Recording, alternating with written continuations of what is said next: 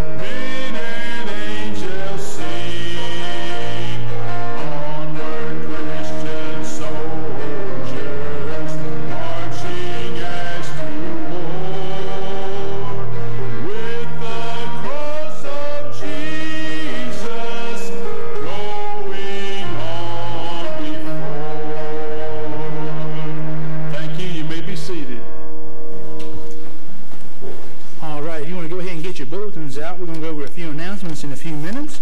I have a couple cards I'm going to read for us this morning. The family of Earl Connor acknowledges with deep appreciation your kindness and expression of sympathy. The card says, thank you so much for the funeral basket. The flowers were fresh and so beautiful. We appreciate all your prayers and cards and concerns. Keep praying for us, Gene Connor and family. So we have another card. The family of Vicki and Leon Farmer acknowledges with gratitude, appreciation, your kind expression of sympathy. It says, Dear Timberlake Church family, thank everyone so very much for the many texts, warm thoughts, and prayers received during Vicki's illness. We are very grateful for the beautiful basket of flowers. They were absolutely gorgeous. Your kindness will forever be remembered. loving Christ, the Farmer family. I also have one more card. Thank you for everything. Your thoughtfulness, and appreciation more than you know. Also says, we would like to thank our church family for all the many cards, prayers, and donations received during our time of loss. It is a very, very hard time for us, but your many thoughts and prayers will help us get through it.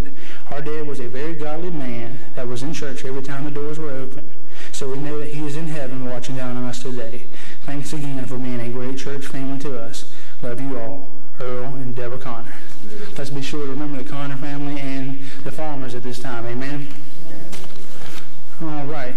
Before we get to the announcements, we also, this morning you received a miracle request for Revival 2021. These are just prayer cards that will be placed in the box over here at the altar, and I believe they're going to be prayed for each night of Revival this year. So if you want to see some miracles take place, amen? Let's get our requests on there and put them in the box, and we'll be sure to pray for them each night of Revival. And there's some extra cards in the back if you have more than one request. And there's a lot of things to pray for, amen? Amen. All right, as you open up your bulletin, you see at the top it says, there's always something exciting going on at Timberlake Baptist Church, and be a part of every exciting opportunity. We see that tonight the Neves will be with us, October 24th at 6 p.m. If you come back tonight, I promise you'll receive a blessing. I promise you that. Christmas play practice will be tomorrow, October 25th at 6:30 p.m. Also, Revival will be around us next week, October 31st. We'll be having Bobby Lee, 11 o'clock and 6 p.m. services. And then we'll have Brother Scott Dean with us at 7 p.m. each evening, November 1st and November 2nd. Looking forward to all the Lord's going to do through that. Looking for soul-saving life change. Amen? Amen. And also, Tuesday Bible study is on this week at 11 a.m. And please come join them. It'll be Hosea, and I promise that will be a blessing as well. All right, this time as the ushers make their way up to the front to receive our offering, let's remember that our white envelopes in front of us are for our tithes and offering, and our brown envelopes are for our building fund. We can't wait to get on a new land. Amen? Amen. All right, if you don't have cash or check, Brother Kim is back there at the back. He'll be glad to help you. If you have a debit card, credit card, you can give that way as well. And also, if you're listening by way of internet, you can give two ways. You can go to our website, www.strengthfortheday.com, and click a secure link at the top. And also by way of mail, you can send it to P.O. Box 10004, Danville, Virginia 24543. All right, at this time, we'll have Brother Stanford come and bless our offering this morning. Dear Lord, thank you for this day. Thank you for allowing us to live in a country where we can come and worship you freely. Thank you for everything you do for us and all the continued blessings to this church. And just be with us today and the preacher in his sermon, and bless this offering. In Jesus' name we pray. Amen.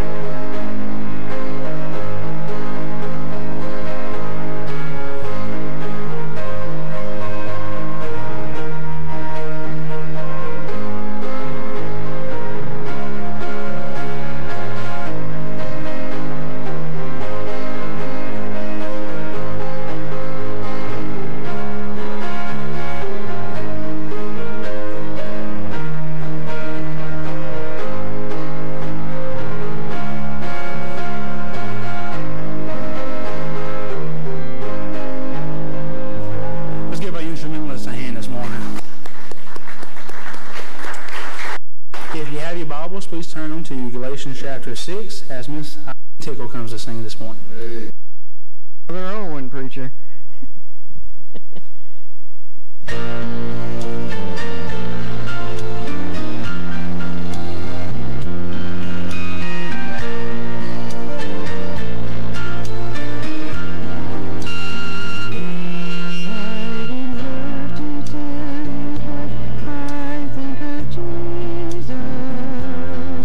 Sometimes found in him a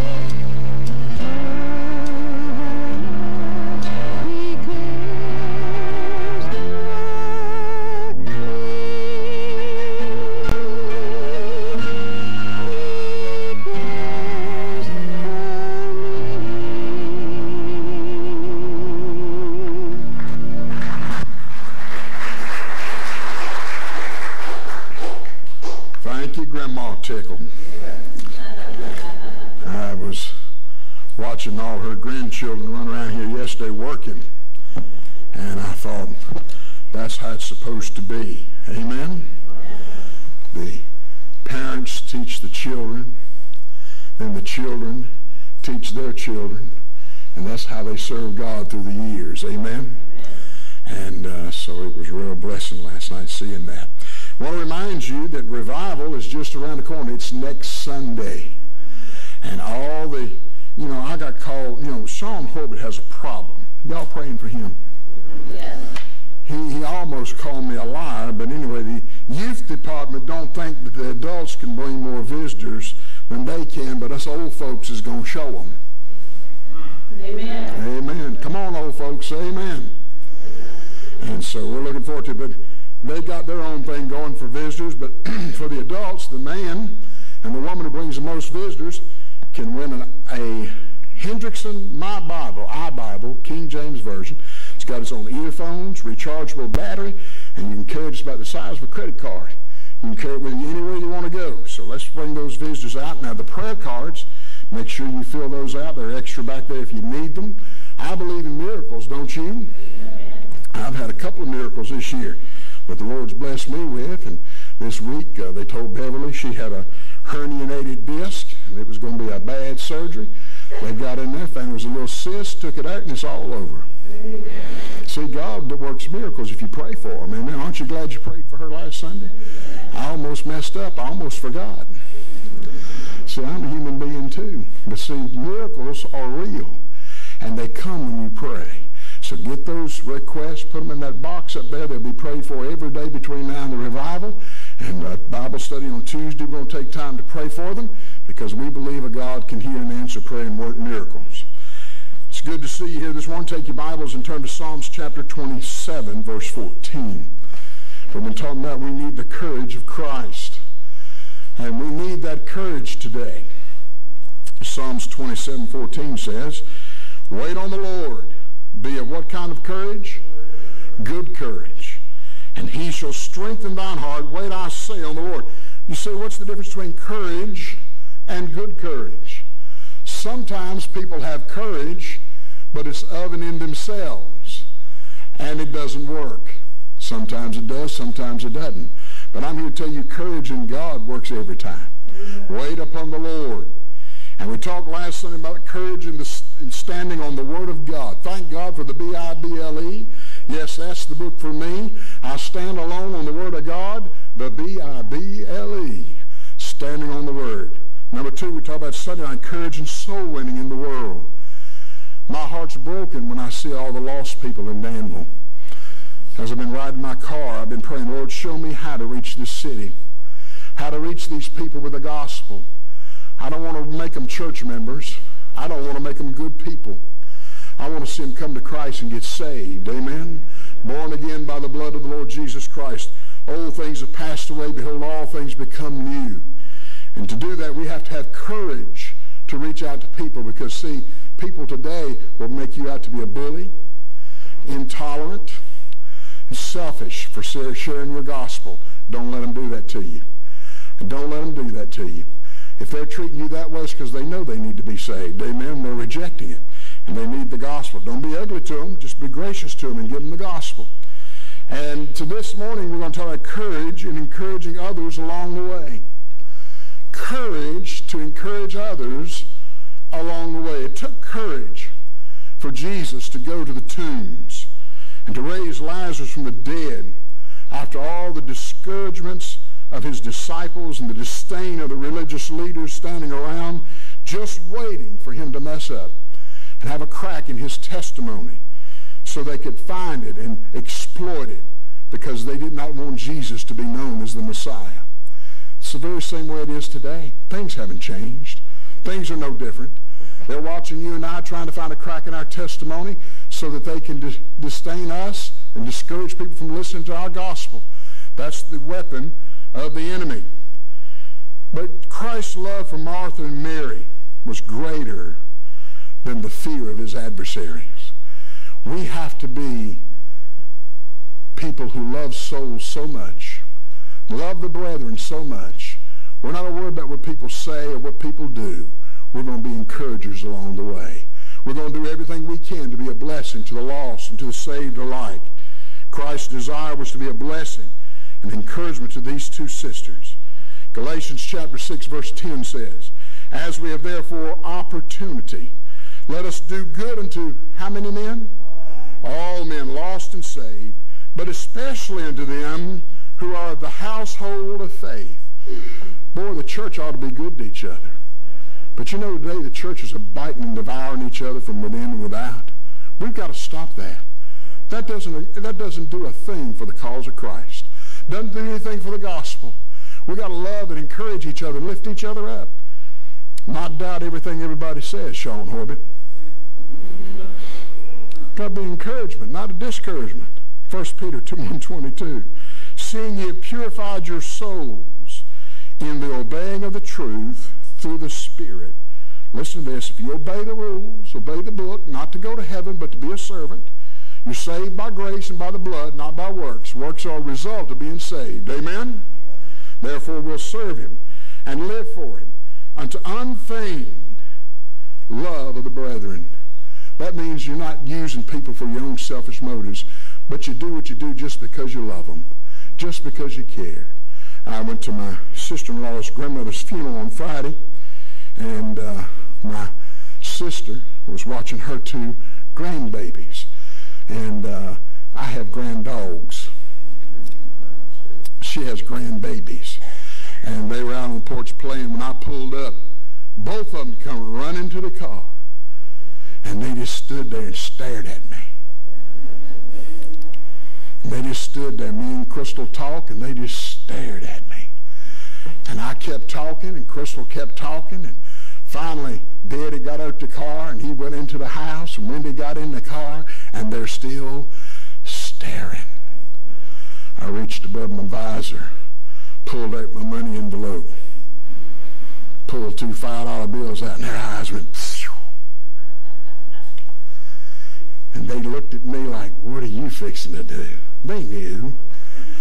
I handed both of them a $5 bill, and I said, now don't y'all spend this all in one spot.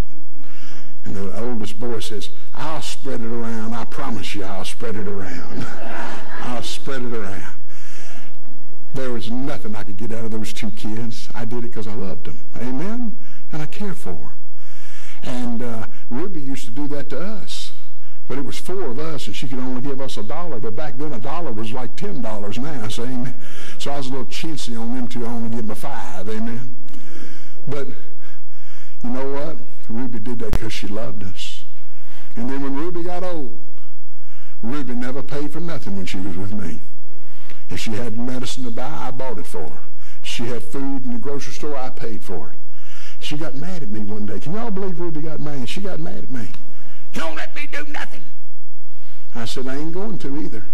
I said, I owe you for all them dollars you gave me years ago. And I said, now I'm trying to do for you what you did for me. We don't do what we do to get. We do what we do because we love. Amen?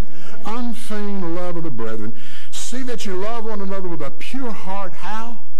Fervently. Love each other. You don't let things bother you. You don't get mad at the least little thing. Hey, none of us are perfect. All of us get up on the wrong side of bed every day. That slid by you. I said we all get up on the wrong side of bed every day, don't we? We have our bad days. We got to love each other despite that, despite our faults. The love covers a multitude of sins. I want to share several thoughts about Jesus this morning and how he encouraged people along the way despite the persecution. Let's look at the will of Christ in John 11:7. John chapter 11, verse 7. Then after that saith he to his disciples, let us go unto Judea. What's that word? Every word in the Bible is there for a purpose and a reason. So let's go there again. Knowing what had happened in Judea before and how the Judeans felt about Jesus now, he still felt the need to go back to Judea. They wanted to kill him. And eventually they did kill him. But he did not allow the fear of what they thought or what they could do stop him from the love in his heart of going back to Judea to be good to Mary and Martha. Did not allow it. The need was his love for these two sisters. The need was to follow the path and the will of God for his life. His will was to do the will of the Father who sent him. When are we going to start focusing not on the things around us, not the troubles and the heartaches about us, but when are we going to focus enough on the will of God not to be afraid to go ahead and do what God needs us to do? To not be afraid of the circumstances of life. You see, John 6:38 says, "For I came down from heaven not to do my own will, but the will of him that sent me." We've got to get to the place in our lives where we understand, first of all, there is a will of God for our lives personally. Each Christian, God has a perfect will for you. Secondly, it is planned so that only you can do it. And number three, if you don't, nobody else can. We have got to find these wills. There's no such thing as a permissive will of God. I had a friend of mine say, "I'm in the permissive will of God." I said, "No, you're out of the will of God. Period. No permissive will of God. You're either in it or you're out of it." We don't like that because that makes us have to come back to him. Has to make us follow a narrow line of faithfulness and faith in him. He said, "I come to do the Father's will." That was the will of Christ, to do the Father's will. B, the worry of his constituents. Now, this is something I've had to learn over the years as a pastor. Because as a young man, I depended a lot on others for wisdom and guidance, and I have all my ministry. But you see, your constituents are the people around you. And sometimes they can be discouragers rather than encouragers. They can be hinderers instead of helpers. They can be halters instead of exalters. Look at verse 8 of John 11. "And his disciples," these were the people he chose. He was teaching. He was leading. "They said unto him, Master, the Jews of late sought to stone thee, and thou goest thither again?" Let's put that in modern English. Hey, buddy, they done tried to kill you once, they're going to try it again. They're going to try to kill you. You're still going to go? Jesus had courage. Peer pressure is one of the strongest pulls on our flesh in this physical world. And it's not just young people who have peer pressure. It's all ages that deal with peer pressure. It's here. It's the now. It's the immediate. The concern of the disciples was real. It was sincere. But it was wrong. It was wrong to be afraid to go out and go be a blessing to these two sisters who lost their brother. They loved Jesus, and they didn't want anything to happen to him.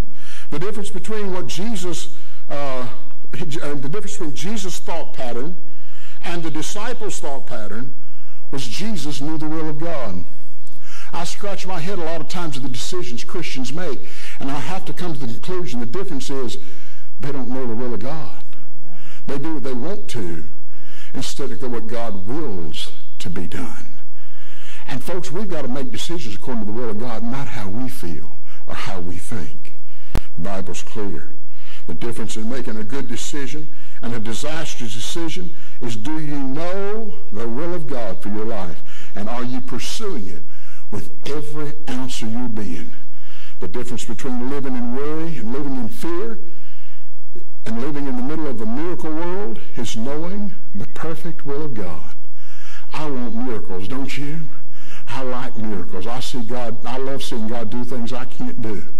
And he does them for us, for our faithfulness in him. Their fear was going to hinder them from doing the perfect will of God. Don't let your fears and phobias stop you from stepping out on the water, stepping out in faith. Mark 3:5 said, "For whosoever shall do the will of the Father, the same is my brother, my sister, and my mother." Folks, God the Father is our Father. We are his family. And you ought to love him more than anything else on earth. Romans 12:2. "Be not conformed to this world, but be ye transformed by the renewing of your mind," the changing of the way you think, "that you may prove what is that good and acceptable, perfect" what? Will of God. There's only one perfect, acceptable will of God in our lives. I told Sunday school this morning I got bored on TV the other night doing this flipping thing. The new cable company, October 1st, cut me 30 channels, and I got mad.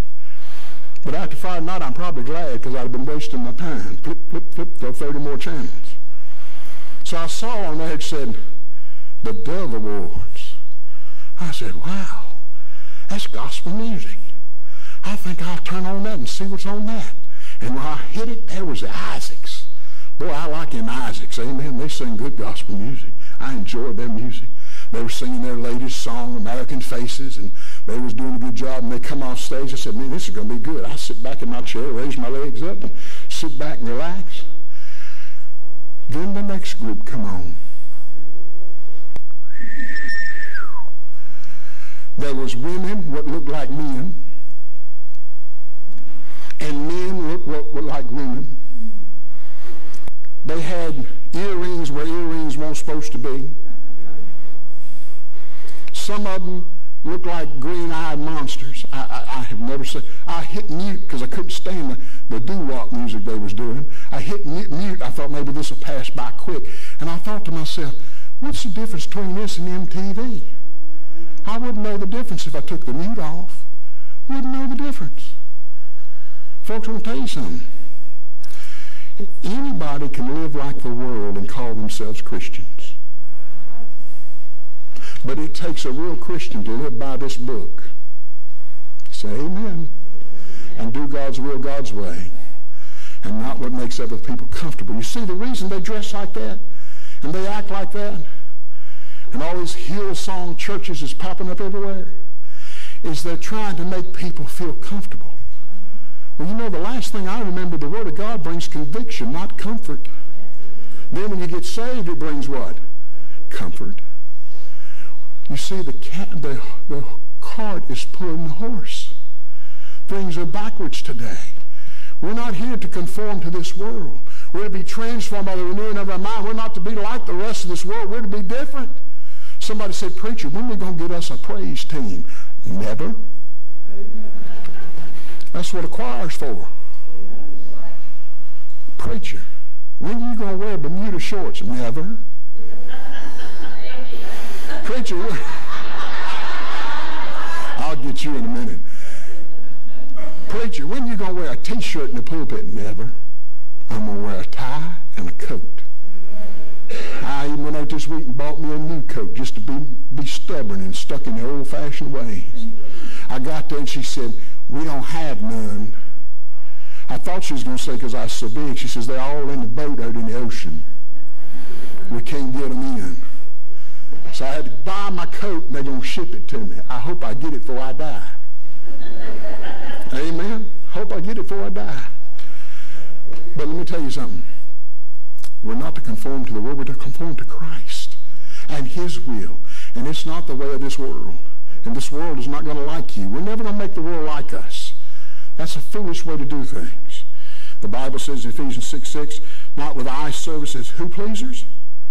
Men pleasers, but as servants of Christ, doing the will of God from the heart, with good will, doing service, as unto who? The Lord, and not unto men. Doing the will of God. Hebrews 10:35, cast not away therefore your confidence, that your courage, which hath great recompense of reward, for ye have need of patience, that after you've done the will of God, you might receive the promise. You don't get the promise and then do the will of God, fellas, ladies. You do the will of God first, then you receive the promise. You can't live in sin and expect God to open the windows of heaven and bless you. Not going to happen. You got to obey Him. In 1 John 2:16, for all that is in the world, the lust of the flesh, where's Manny? I'm going to preach your message. The lust of the flesh, the lust of the eyes, the pride of life is not of the Father, but is of the world. And the world what? Passes away. And the lust thereof passes away. But he that doeth the will of who? Abideth how long? Forever. Forever is a whole lot better than never. Forever is a whole lot better than never. And that's what I want to do, fulfill the will of God, so that I can have others go with me to heaven. What? Forever. Forever. We've seen the will of Christ, the worry of his constituents. They're going to kill you, Jesus.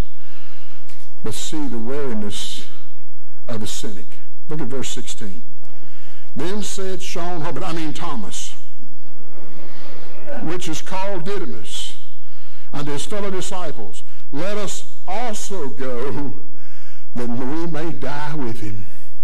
Boy, he was so optimistic.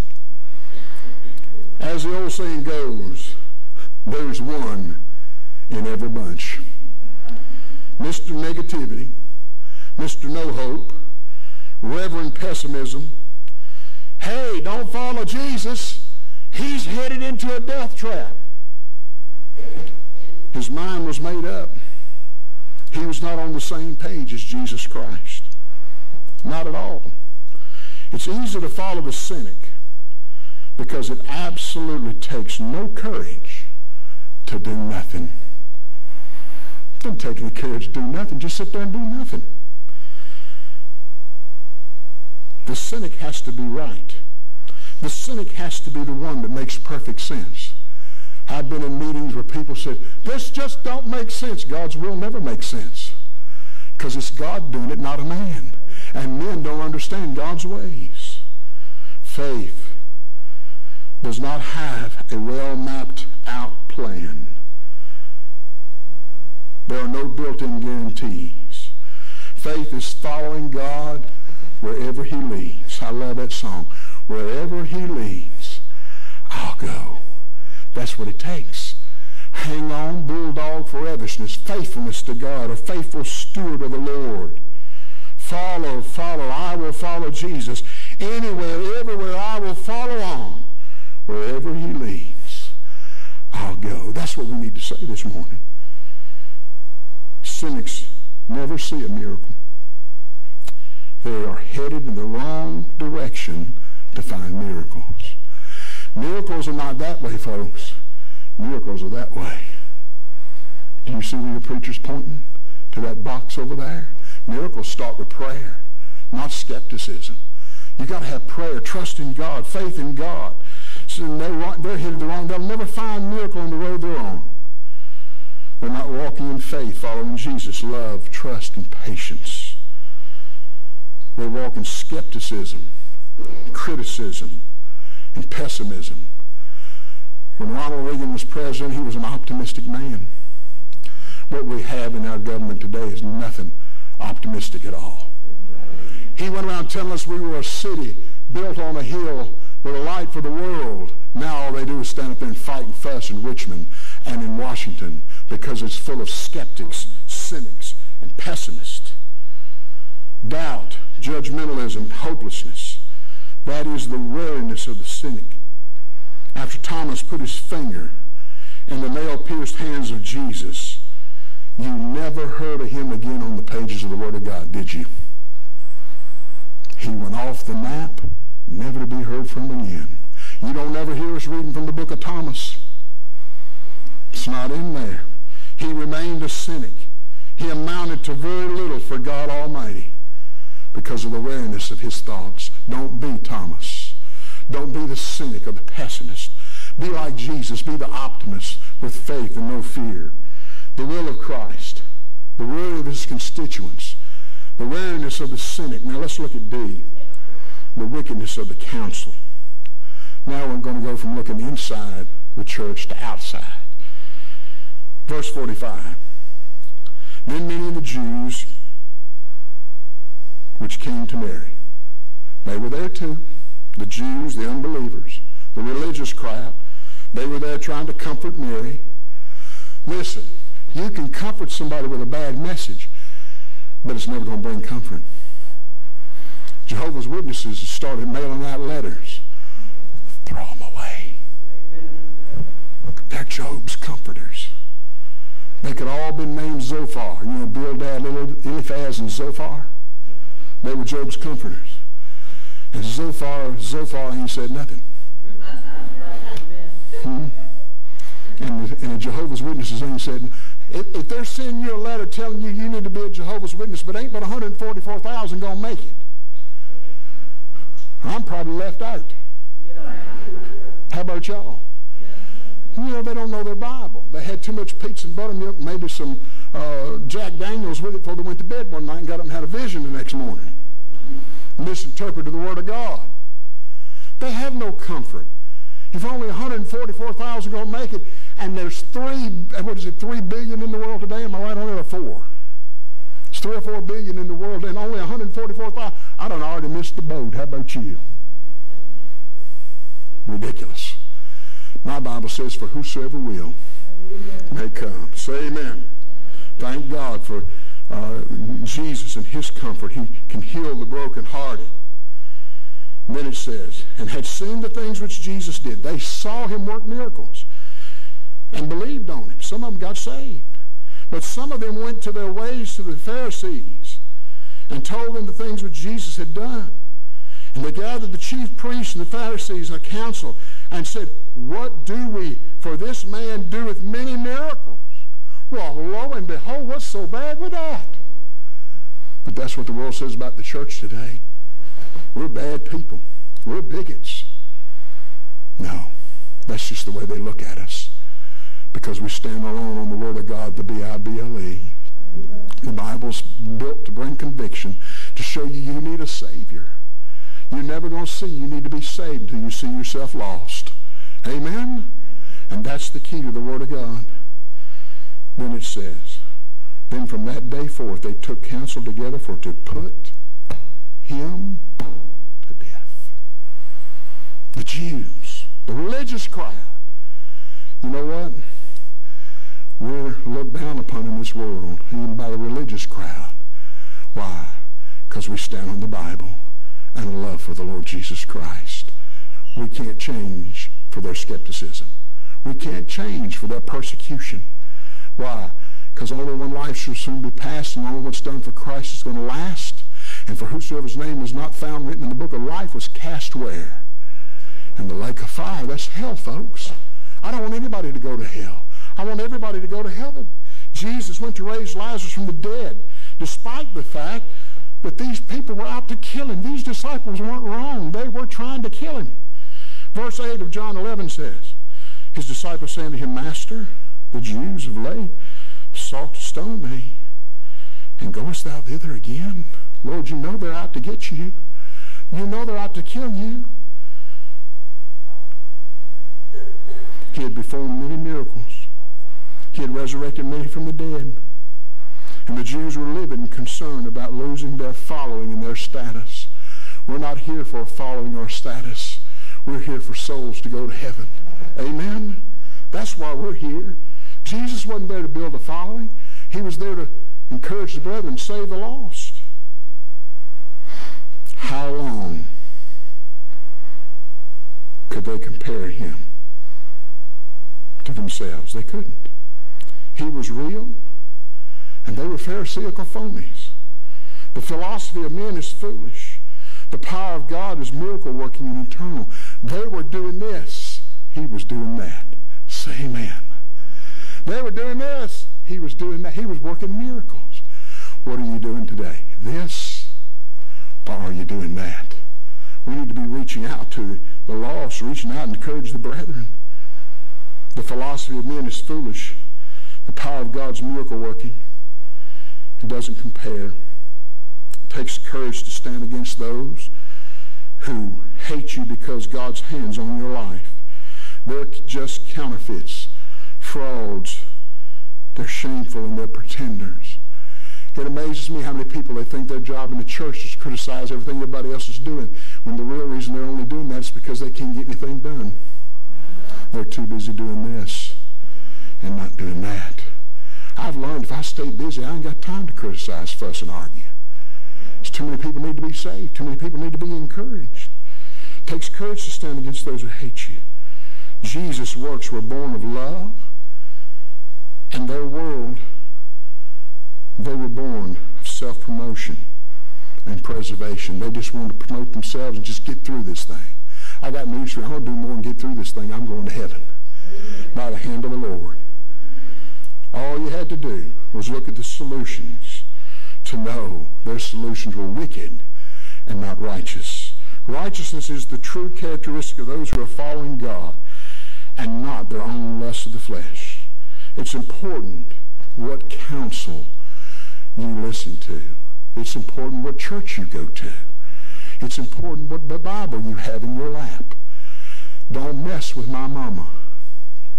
The King James Version birthed me into the family of God. Don't you mess with my mama. If it was good enough to birth me into the family of God, it's good enough to birth anybody. And you don't need to change the Word of God to make it workable. It works on its own.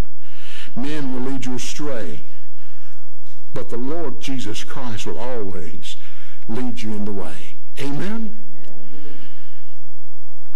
In his book, The Yoke of Christ, Elton Trueblood quotes a letter from a schoolgirl who was probing the depths of her soul over this very question. And she wrote this: I've been thinking much this year about the importance of caring, of the passion of life. I've often realized that it takes real courage to care. Caring is dangerous. It leaves you open to hurt and to even looking like a fool. And perhaps it's because they have been hurt so often that people are afraid to care. You can't die if you're not alive. And then who would you rather be, a stone or a living vessel? I have found many places in my own life where I kept a secret store of indifference as a sort of self-protection. This is a penetrating insight. A secret store of indifference. We're not to be indifferent. We're to care. We're not just to walk on by and not pay attention. We're to love people and to reach out to the lost. We're to care for those who are hurting. We're to care for those who are not even lovable. You see, to not care means you've stopped looking at the cross. That nice song Diane's been singing all week, I had to go get my CD by Mark Bishop and listen to it some more this week. You can't look at him on the cross and say he didn't love you. And you can't look at that cross, and you can't stare at that cross and not love him and not love other people. Courage will come. Indifference will go. But we need some Christians who will make their mind up, I want to be a blessing to someone today. I want to be a blessing to someone today. That's got to be your prayer. If you're going to win the lost during this revival, if you're going to encourage the brethren during this revival, you have got to not be indifferent. You have got to care. You have got to care about the lost. You've got to care about the brethren. So if you want revival to start, it's got to start this morning. Stand to your feet. Every head's bowed, every eye's closed. You got to start this morning, Christian. We're going to have a verse of invitation in just a moment. Christians, you need to lead the way to come to this altar and kneel down and pray for miracles. Then, maybe you're here and you don't know Christ as your Savior. Maybe you don't know if you died right now you go to heaven. With every head bowed and every eye closed, I'll not come to you, I'll not embarrass you, I'll not do anything in any such way, but I want to pray for you. There's nobody looking but me and God. How many of you raise your hand this morning and say, Pastor, pray for me? I'm not sure I'm saved, but I'd like to know. Would you slip your hand up and just say, Preacher, pray for me? I'm not sure I'm saved. Pray for me. Would you slip your hand up, slip it down very quickly? I'm looking over the auditorium. If I don't see you, wave at me. Preacher, pray for me.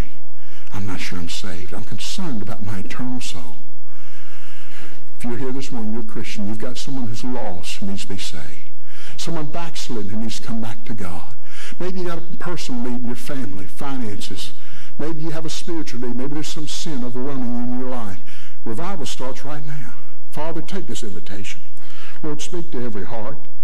Lord, I pray that you'll take and reach and, Lord, help people come and realize they need to be a blessing today. Lord, reach down now, I pray, in Jesus' name.